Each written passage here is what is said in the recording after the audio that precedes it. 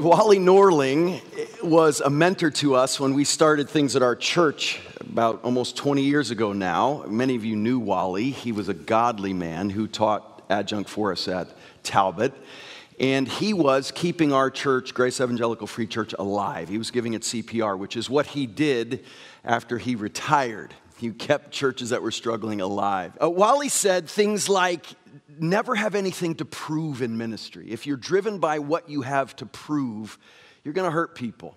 But one of the things he said I will never forget is every minister has wonderful ideals, hopefully, he gets from the New Testament. But he's also got the reality. When we seek to serve and minister, we will have the ideals we get from the Bible, but then the reality of our lives here in Southern California that very often do not reflect at all the New Testament ideals. And so Wally said the key for ministers is that we are able to hang on to those ideals, acknowledge the reality where it is, not be discouraged by the gap. And what he said is very often what we ministers start to realize is that what's between the ideals and the gap are all these stinking people, right? It's these people who are keeping me from getting this ministry to where it needs to be. If I could just get these people out of the equation, everything would be fine. Forgetting that the people are the ministry, right? The people are what we're here for, and we as ministers, all of us, are the work of God. It's not just getting to some ideal with some institution or organization or ministry, but the transformation of God's people who are what's in between that gap. And he said the key is to never lose sight of those ideals, be real about where we are, and then celebrate any steps we take toward those ideals. Work toward them and celebrate them. And that gap is something we've just got to realize. Not despairing by the gap because of the gap, but acknowledging it and then working toward those ideals. If you'd open your Bibles to Genesis chapter 19, we see a massive gap between the ideals of God and the reality of where his people are. We've got to acknowledge the gap or we'll be despairing, discouraged, frustrated. Yeah, there's a gap between who we should be, who we're called to be as God's holy people, and where we really are. And Genesis 19 shows us a gut-wrenching gap between where God's people should be and where they are. It's Lot and his daughters in a cave. Let me read our passage together. Genesis 19, verse 30. Now Lot went up out of Zoar and lived in the hills with his two daughters, for he was afraid to live in Zoar. Now what's crazy about that is he actually pleaded with Abraham to let him move to Zoar. How did we get here? How did we get to this situation? Well, Lot, if you remember, was given the option of choosing anywhere he wanted to live by Abraham, in a great act of faith by Abraham, and he chose to live right near the border of Sodom. Bad news. And after we're told that, it said this was before God brought destruction on Sodom. And so we see, okay, this is bad. He chooses to live right near a wicked place and people. And before you know it, he gets in that city. He's living in Sodom, even in the fabric of the society, part of the leadership of the society. And remember the horrible events of Sodom and Gomorrah and the destruction of these wicked cities that have become an emblem of evil and wickedness. He basically has to be dragged out of Sodom to be freed from the destruction that come. And then he could have gone with Abraham, but he says, no, let me just go to this little town, still close to Sodom, not that far away. Another bad sign, and he stays close to Sodom. And for some reason, we're not sure the details, he ends up in a cave, no longer with all his possessions, no longer with his impressive entourage that he had, but just two daughters. Two daughters, if you remember, that he actually was willing to sacrifice to make as vulnerable as he could to even be raped instead of his guests in Sodom. Just talk about undermining trust in the family. So now he's in a cave. It's as dismal as it can be. And it gets worse. Watch what happens. Verse 31. And the firstborn, he lived in a cave with his 2 daughters, and the firstborn said to the younger, our father is old, and there is not a man on earth to come into us after the manner of all the earth. Come, let us make our father drink wine, and we will lie with him that we may preserve offspring from our father. So they made their father drink wine that night, and the firstborn went in and lay with her father, and did not know when she lay down or when she arose. He did not. Doesn't mean he was passed out, just lost his faculties that badly because of drunkenness. The next day, the firstborn said to the younger, behold, I lay last night with my father. Let us make him drink wine tonight also. Then you go in and lie with him that we may present offspring from our father. So they made their father drink wine that night also. And the younger rose and lay with him, and he did not know when she lay down or when she arose. Thus both the daughters of Lot became pregnant by their father. The firstborn bore a son and called his name Moab, offspring of my father. I guess she wasn't trying to hide it. He is the father of the Moabites to this day. The younger also bore a son and called his name Ben-Ami, father of my kinsman. Nor was she trying to hide it, apparently. He is the father of the Ammonites today. I want you to know, no one made me preach this passage. I chose to preach this passage this morning.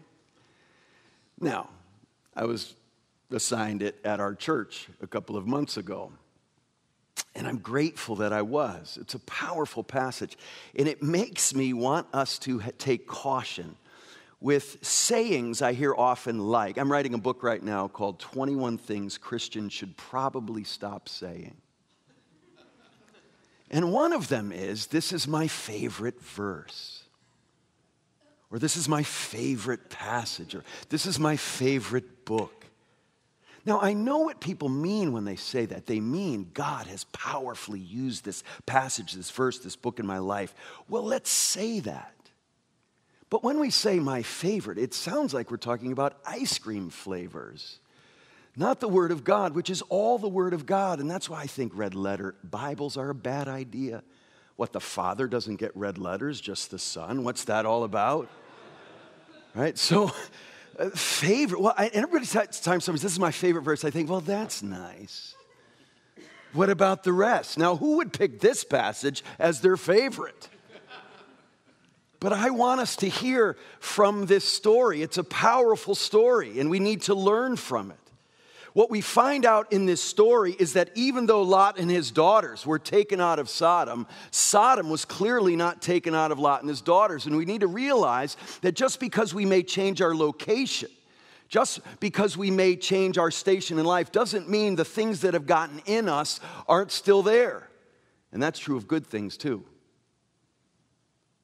And so we need to realize that we carry with us things that get in us no matter where we go. And he ends up in this horrible condition of a cave. And it's even worse than Sodom. We have no indication historically that incest would have ever been tolerated in even Sodom. And please realize these aren't pagan peoples, those sinners out there. These are the people of God we're talking about, who have wavered so far from God and his ways that that's where we are. One preacher puts it this way: righteous Lot was distressed by the sin of Sodom, as we find out in the New Testament, but still taken captive by it. It is possible to be distressed by the world while hanging on to it for dear life. You can destroy a city, but the influence of that city can remain. And we need to realize the effects our experiences have on us. What we give ourselves to takes us captive, sometimes for a very long time.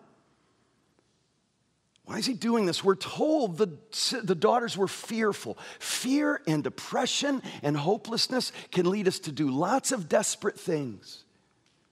Lots of desperate things. And you can understand in this context, these women had no future, no security without some sort of offspring to care for them. And so they took matters into their own hands the same way Lot did, the same way tragically at times Abraham did, the same way Adam and Eve did in the garden. We will decide good and evil for ourselves. We can't quite trust God here. And this is the pattern we see. Cain killing his brother. And on it goes. We know better than God. And so here Lot and his daughters are in a dismal situation. And the first point I want us to take with us today is we, with them, are a mess. I know we all look good right now, but if we're honest, we're a mess. We were born into a mess. The human race is a mess. The human heart, in spite of what we constantly hear about how good we are, the Bible says, is deceitfully wicked. You can't even understand it. Who can figure it out? If we really understood the depth of our human sin, we wouldn't be surprised when we see evil. We'd be surprised any of us got here safely this morning. If we really understood the depth of human sin, we realize God is keeping a lid on where all of our hearts could go with His grace. The Bible says we all like sheep have gone astray. No one is righteous, no, not one. We're a mess, and let's stop acting like we're not. Even those of us who've been walking with Jesus a long time and have seen growth, I have seen wonderful growth in my life. I want to give God so much credit for the victories and development and the Christ-likeness in my life that has developed, but I'm still a mess. I still do things, say things to my kids, have struggle in prayer where I wonder if I've grown at all sometimes. And so let's not act like we're not a mess. We're a mess. And this shouldn't surprise us. And I think it's especially important to highlight the three big sins that are in this passage: drunkenness, sexual immorality, and dishonesty. Boy, you know how basketball teams have the big three? I wonder if for sin, this isn't the big three. Giving our faculties, our self-control away to something like substance of some kind. The Bible is strong about drunkenness and giving ourselves away to forces outside of ourselves that aren't the Holy Spirit. And sexual immorality couldn't be denounced more clearly in the Bible. And deception seems to go all along in this sinful cocktail that gets us into all kinds of problems. No pun intended, but there it is. These major areas of failings for us are areas the Bible warns us about, and they often go hand in hand. And we need to be vigilant in the areas of self-control and sexual purity and integrity and honesty because of it. We won't learn these things from our culture. We've got to learn them from the Word. And we need to decide to be radically countercultural in these areas. And the second point, we're a mess. The second point, our mess is devastating. And it has a ripple effect for generations. The two children born from this incident become the major thorns in the side of the nation of Israel. The Moabites and the Ammonites are their closest and most vicious enemies, the ones who influence them the most. The sin of the Baal of Peor, which is in Numbers 25, that the Old Testament refers back to over and over again, is this great failure of God's people, is brought about among the Moabites.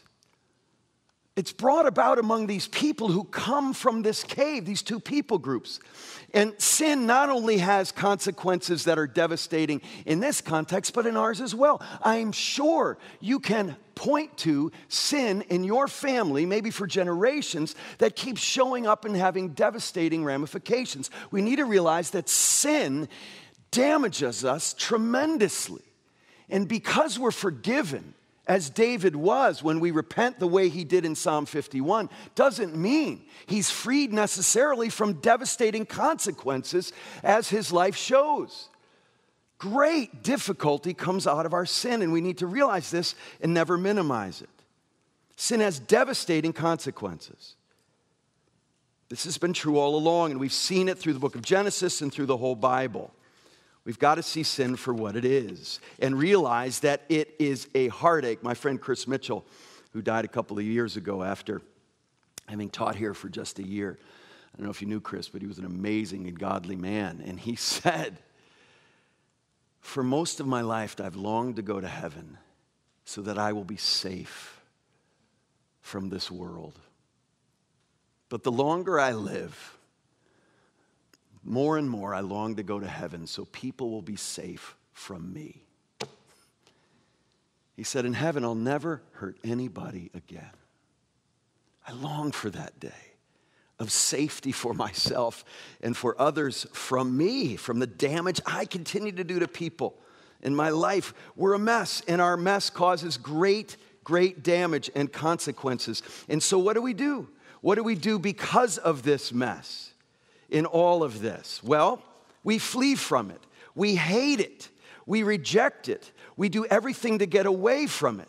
And this needs to start in our own hearts and lives and among those relationships that we have that are closest to us. Like in this story, the family has been devastated by sin, starting with the first family of Adam and Eve. And we need to pay attention to the way we live as a family. My daughter Paige is here. I love my daughter. She's a delight. But she will tell you, I say to us, how can we love people outside of our family if we don't love each other well?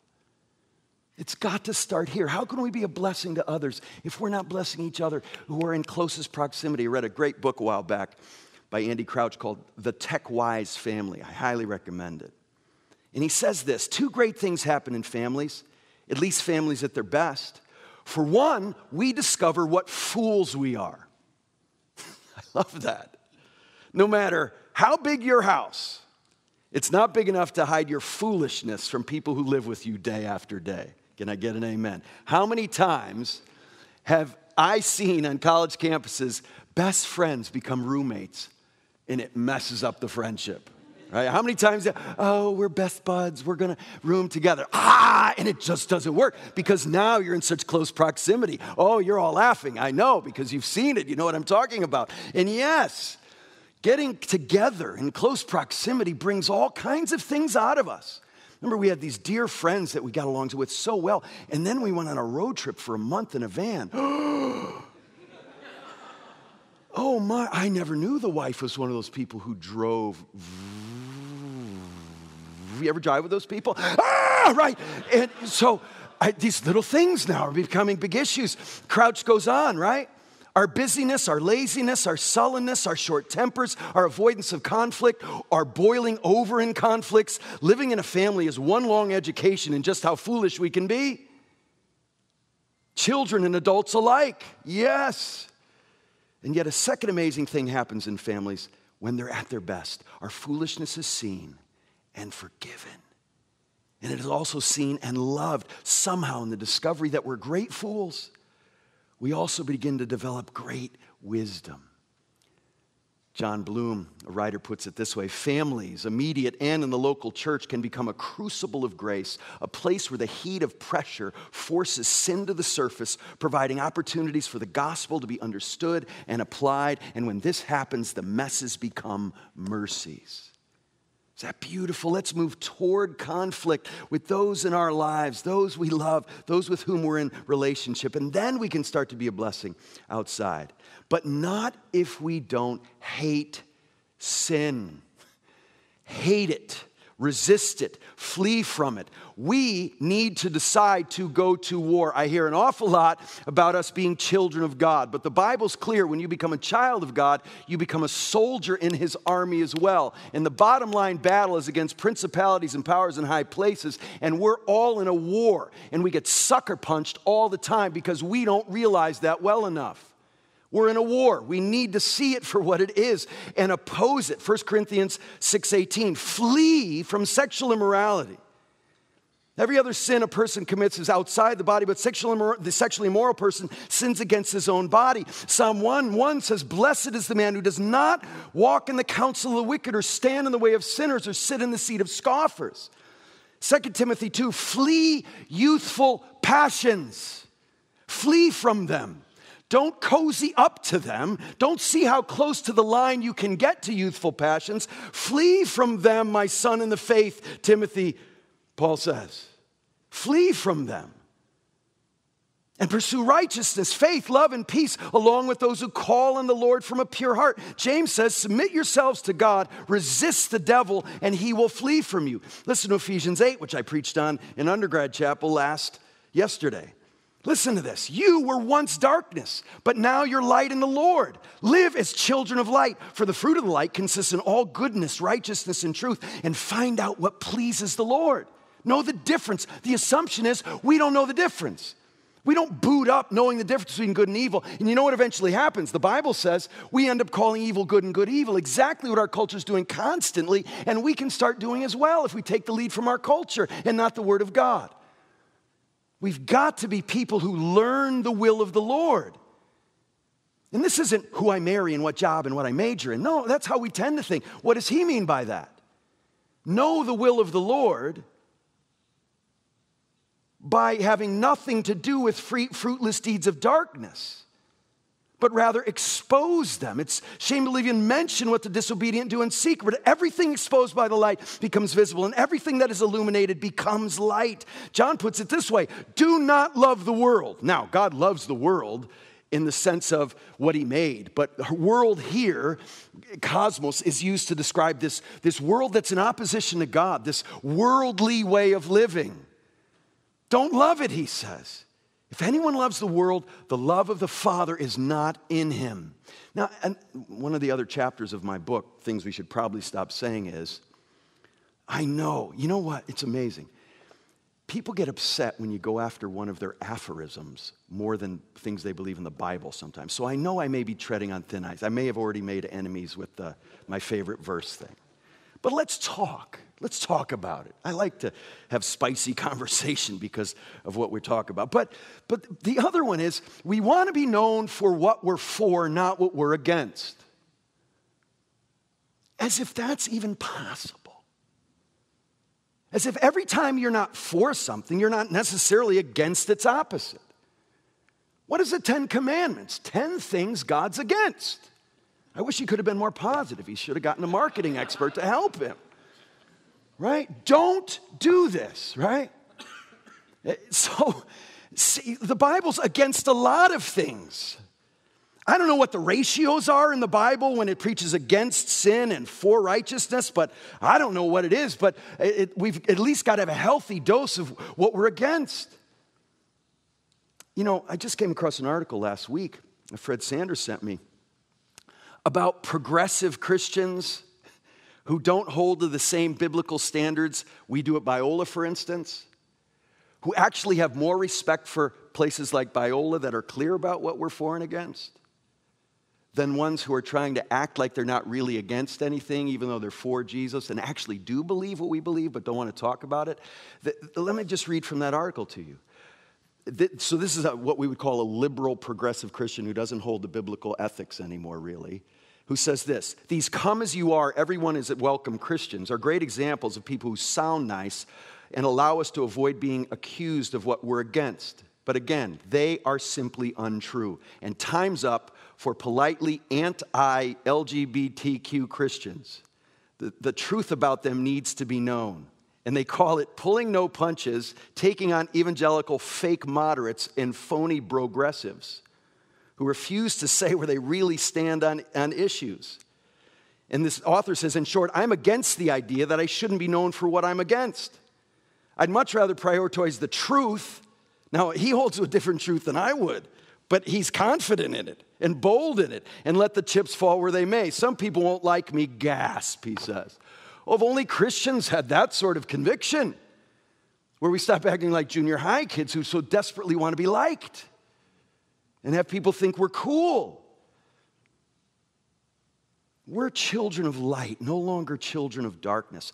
I am for purity, so I'm against pornography. I am for the poor, so I'm against materialism and storing up treasures on earth. I am for truth, so I'm against lying. Isn't that just reality? Let's stop acting like you can be for something without being against the things that are opposite those things. Now, there's truth in that expression. We don't want to be only known for what we're against, and that's a problem. But we don't want to overcorrect in this either. And so in the midst of all of this, what do? Well, we commit to loving and forgiving even in the mess with the devastating consequences. In the midst of fighting against evil, raging against the darkness, we continue, though, to be loving and forgiving even with our enemies. Jesus says, love your enemies. What? Do good to those who hate you. Bless those who curse you. Pray for those who mistreat you. As Jesus is on a cross, he says, Father, forgive them. God always calls us to forgive. This doesn't necessarily mean he calls us to be vulnerable and trust people who haven't re-earned that trust. That's not what I'm saying. It doesn't mean we don't even take out a restraining order if we need to. But what it does mean is we always have a posture of forgiveness, always believes in God's amazing grace and the power of the gospel to reconcile and heal and restore and bring unity again.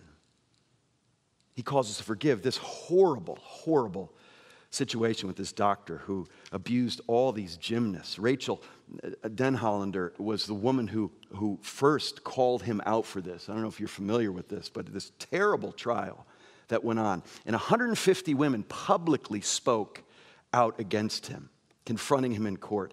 The last one was Rachel Denhollander. And listen to what she says to him as he sits in court after he abused her as a kid. In our early hearings, you brought your Bible to the courtroom, Larry, and you've spoken of praying for forgiveness. And so it is on that basis I appeal to you. If you've read the Bible, you Carrie, you know the definition of sacrificial love portrayed there is of a God himself loving so sacrificially that he gave up everything to pay a penalty for the sin he did not commit. By his grace, listen to this, I too choose to love this way. Wow. She says, Larry, you spoke of praying for forgiveness, but Larry, if you have read the Bible you carry, you know forgiveness does not come from doing good things, as if good deeds can erase what you've done. It comes from repentance, which requires facing and acknowledging the truth about what you've done and all its utter depravity and horror, without mitigation, without excuse, without acting as if good deeds can erase what you've seen in this courtroom today. The Bible you carry says it's better for a stone to be thrown around your neck and for you to be thrown into a lake than for you to have made even one child stumble and you've damaged hundreds. Listen how she concludes. The Bible you carry, Larry, speaks a final judgment where all of God's wrath and eternal terror is poured out on men like you. Should you ever reach the point of truly facing what you've done, the guilt will be crushing. And that is what makes the gospel of Christ so sweet. Because it extends grace and hope and mercy where none should be found, and it will be there for you. Listen to what she says. I pray you'll experience the soul-crushing weight of guilt so that you may someday experience true repentance and true forgiveness from God, which you need far more than forgiveness from me, though I extend that to you as well. That's astounding. That's the best sermon I've heard in a long time.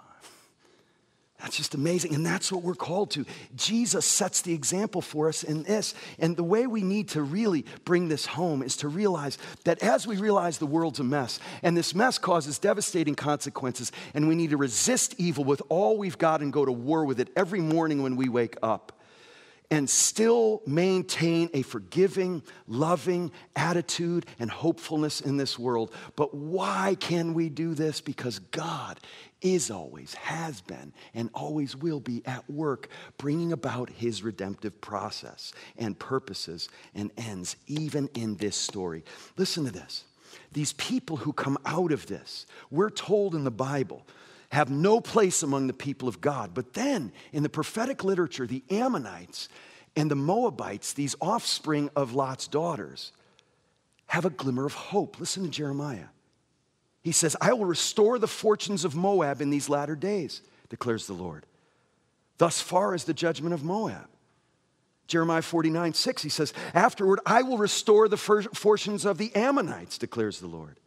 Can you imagine how that sounded to the Israelites? Wait, in your purposes, even the evil Ammonites and Moabites will find a place at your table? What? They must have had a hard time with that and been unable to understand how that could happen. But then we get where? The book of Ruth. And in the book of Ruth, we have this story of this woman whose husband dies, Naomi, and she has a daughter-in-law who married one of her sons, and Ruth is a Moabite. And she says to Naomi, your God will be my God, and your people will be my people. And this Moabitess becomes part of the people of God, and this example of faithfulness and trusting Yahweh, the God of the covenant. This is astounding. This gives us hope. And then where do we finally end up? Listen to the genealogy of Jesus. Before we get to Jacob, the father of Joseph in Matthew 1, the husband of Mary, and Mary was the mother of Jesus, who's called the Messiah, listen to how we get there and who we hear about on the way to Jesus, the Messiah, the son of Joseph and Mary. Matthew 1:1, the genealogy of Jesus Christ, the book of the genealogy of Jesus Christ, the son of David, the son of Abraham. Abraham was the father of Isaac, and Isaac the father of Jacob, and Jacob the father of Judah, his brothers, and Judah the father of Perez, and Zerah by Tamar. Tamar. There's a story there. And Perez the father of Hezron, and Hezron the father of Ram, and Ram the father of Amminadab, and Amminadab the father of Nahshon, and Nahshon the father of Salmon, and Salmon the father of Boaz by Rahab. There's a story there. A Canaanite prostitute is in Jesus' lineage. And then listen, and Boaz, the father of Obed by Ruth. Did you hear that? Ruth is King David's great grandmother. This Moabitess that comes out of this cave situation here. What are we seeing? We're seeing that God does not pull us out of these caves, these symbols of a place of death and darkness and stench. He pulls us out of that, not from a distance, but by entering into it. God enters into the mess and becomes more messy than even this. He becomes a bloody mess for us on a cross. And he does it by entering into our situation and all our sin and taking on our sin. And we see here that the good news of great joy at Christmas goes right through a cave thousands of years before, where this horrible scene takes place. And the hope of Christmas goes through a cave because God enters into this place of death and darkness and stench and sin, and he saves us. He pulls us out of the pits and out of the caves and out of the sin in our lives. He's more opposed to sin than we are, and he solves it with his son entering into it, and he's got in his lineage a Moabite woman. That's just a wonderful way of seeing how God works. Even in this horrible moment, God's at work, and even in your most horrible moments, God's at work. We can't see how in this cave, as we often can't see in the times of our life. But trust that God's at work. If he can take this and work his redemptive promises through a cave where these horrible things are happening, he can redeem whatever's going on in your life. Take heart, take hope. That's the God we serve. That's who we're thinking about this morning. Genesis 19 is not the last chapter in the Bible, thank God. But Jesus comes as the Alpha and the Omega, and he brings everything to a glorious conclusion. And we're the people who acknowledge the mess, see the consequences of it, fight it with all we've got, but still remain loving and forgiving and take heart and take hope, because God is the God who gives us the ability to be grateful in the midst of all the groaning. Biola University prepares Christians to think biblically about everything, from science to business to education and the arts. Learn more at biola.edu.